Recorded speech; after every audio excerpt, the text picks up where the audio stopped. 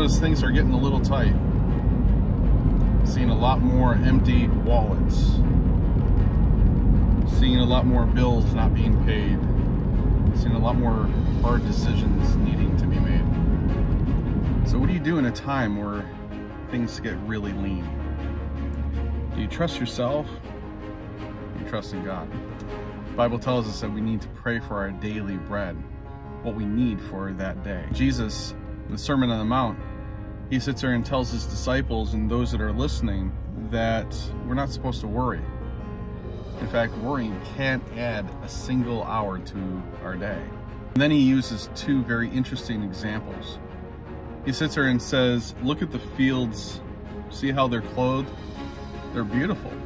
The flowers of the field are so beautiful, yet not one of them worries about what's going to happen. And then Jesus tells another about the birds of the field. He sits there and says, you know, they don't harvest, they don't store up, but yet God takes care of each and every one of them. And at the very end of all that, Jesus says this very true point. Aren't you worth more than those? Aren't you worth more than the flowers that get picked up and then thrown into the fire? Aren't you worth more than the birds of the air that are sold for a penny apiece? Of course you are. You're worth more.